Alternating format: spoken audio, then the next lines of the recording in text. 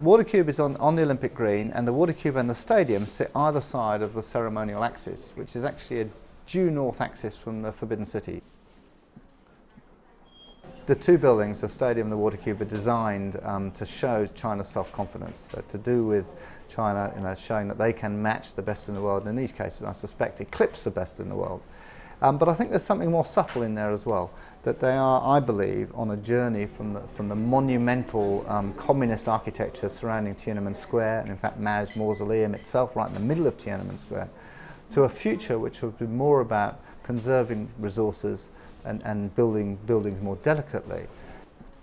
The water cube, I think, is a deliberate attempt to reduce its consumption of resources, as well as providing a symbolic building, in that we're using solar energy to heat the pools, we're using solar lighting, natural lighting, we're using ETFE cladding to minimise the actual material in the cladding, but also the weight of the building that minimises the structure that's required to resist earthquakes.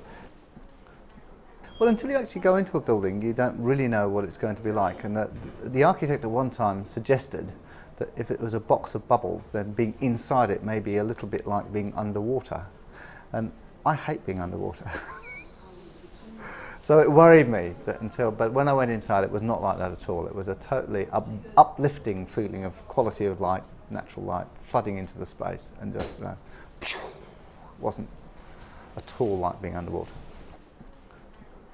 I love the water cube because it comes from some fundamental engineering principles to do with heating itself, lighting itself, being structurally efficient. They were added to a structural geometry that provides a high degree, I think, of visual satisfaction, if you like. Pleasure comes out at the other end.